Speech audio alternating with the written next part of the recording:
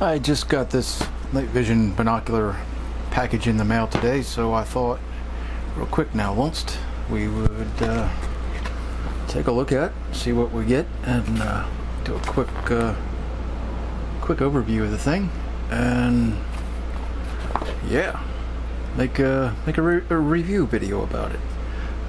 It's pretty much midday for me, so I won't be able to test it out until tonight, but in the meantime we can see what we get. Yeah, that stuff. I don't believe it said anywhere in the product description, but it does come with a carrying bag. At least I don't recall it saying that anywhere. Anywho, carrying bag, whatever that is. Cleaning cloth and USB cable, and I think that's it. Yep, that's going to be the end of that.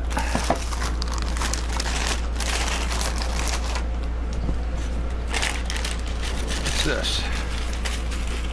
Oh, strap. There's a, yeah, strap right there. Yeah, alright. I guess, yeah, it looks a little something like that. Anyway, that's what it looks like. Get a little closer here, maybe you can see the top. Is there a glare? Probably, but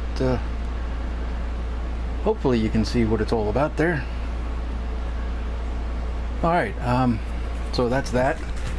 Tonight, when it gets dark, naturally I'm going to power it up and yeah, see what it does here, you know, in pitch black. Of course, it's supposed to rain tonight, so that might also be a good test. I don't know if it'll be foggy or not, but probably not until tomorrow morning. It's normally when the fog rolls in here.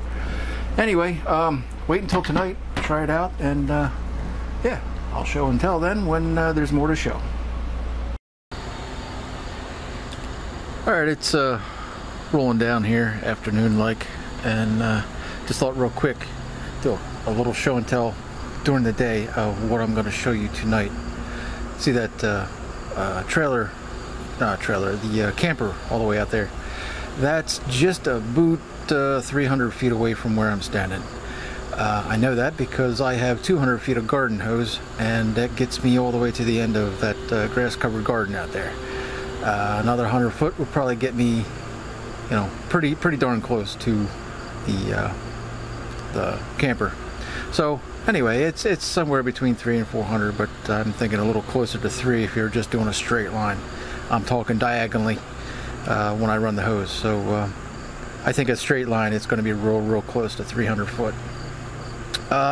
Yeah, this is about a 5 p.m. shot, going on 6 now. And we're going to do the same thing with the night vision goggles and see what that looks like and go from there. I thought real quick here we just do an indoor shot during the day and see what this thing does, you know, pretty much during normal daylight conditions, only we are indoor. And I'm just trying to focus in here on a pretty kitty, and that's about the name of the game here. Just a quick little short show and tell. Okay, it's about 9 o'clock now, and well, we are in a flood zone, and we just recently got a flood warning, so everything is the same. It just well, somewhat elevated. Anyway, this is where I was standing before, looking straight out there. I have a solar powered light that is just illuminating this area right here. Come on, camera, come back to me. Come on, camera. There we go. This is a Panasonic G9, in case you were wondering. This is what I'm recording with.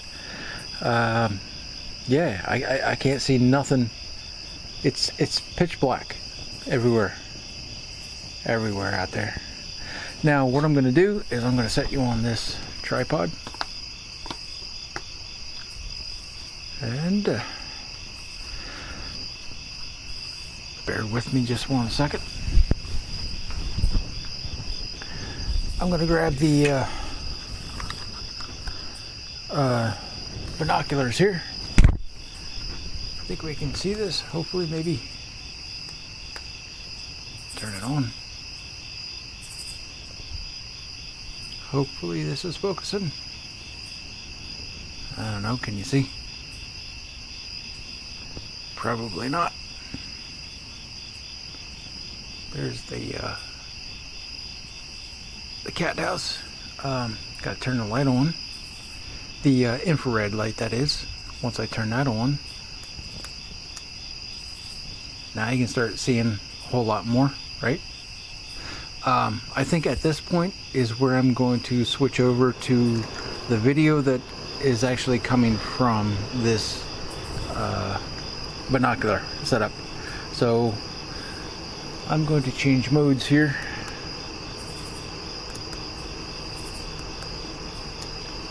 And I'm going to start recording at the this cat house.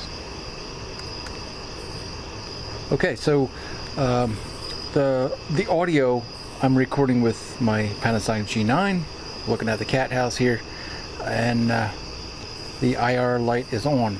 I'll turn the IR light off, and now we're just using the porch light. And yeah, it doesn't I mean, it doesn't do bad for no light at all. I can still see some things anyway. But when this is level 1. When you turn the IR light on, there's level 1. And oh, kitty. That should be Gracie. And we can zoom in.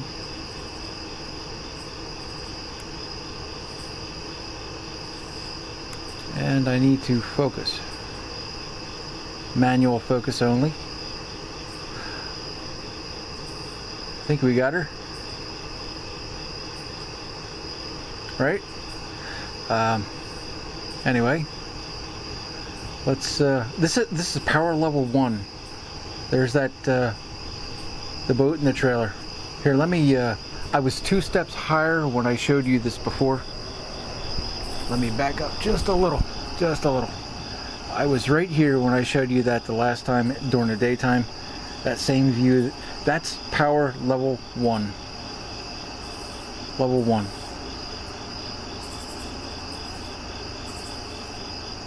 Well, I don't recall doing much of a panning sweep, but okay. Level 1, level 2, and let me back off this zoom. Sorry, let's try that again. Level 1. I'm standing right here. I mean, right where I was. There's my support beams. There's a massive cobweb. Wow, boy, does that thing stand out. Anyway, level 1, level 2, 3, 4, 5, 6, 7, and none at all. So yeah, take your poison there, but that is pretty impressive. I had, oh, I don't even remember the brand name. It was such a piece of crap, I hated it. I sent it back, and I'm just gonna say it real quick. I have a little bit of experience with these night vision monoculars and binoculars. I had a monocle. Yeah, it's not a monocle. One of the one-eye pieces, kind of a thing. A monocular, and it was very less than impressive. I mean, that's power level 1. Here, let me turn it off. See what I mean? Power level 1. That's pretty damn impressive. I'm sorry guys, but that's what I expected. This is what I expect for, you know, in the 100 and $120 to $140, $150 range. You know what I mean? This is, that's power level, that's light, whatever, light power level 1. That is good. Wow. Neighbor's house? No neighbor's house. Well, I mean, he's got a light on, right? He can't see that light, but my goodness. And he's, I don't know, he's quite far away. 100 and, about 125, 125 feet, give or take. This, that trailer out there, camper, that's at least 300. It might be a little lower, maybe a touch under, but I'm sure it's a good 300 feet right there. And like I said earlier, I know this because, well, I can measure with garden hose. And I know garden hose gets me to about the corner of the garden right there. And hey, I can zoom in. So why don't I just show that to you? Diagonally, it'll get me to about right there. The corner where you see all that grass. And I can turn the light up. I don't know if that's exactly beneficial, but turn it down. All right, I am very happy with this. I like this. I like it a lot. This is worth the money to me. Like I said, that monocular, that monocle thing, that one eye piece night vision thing that I had before. No, I'm sorry, just no. That thing was garbage. This is where you want to be. If you're gonna spend $150, you know, spend it here. This works. This is what I would expect for the money. Can you see the infrared light?